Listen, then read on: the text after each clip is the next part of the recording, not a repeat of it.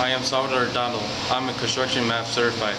I'm going to explain to you how to create and use a ratio chart using a concrete mixture example. Let me show you. Here's my ratio chart. In order to get concrete, I need cement, gravel, and sand to get concrete. To get 6 cubic feet of concrete, I need 1 cubic feet of cement, 2 cubic feet of gravel, and 3 cubic feet of sand to get 6 cubic feet.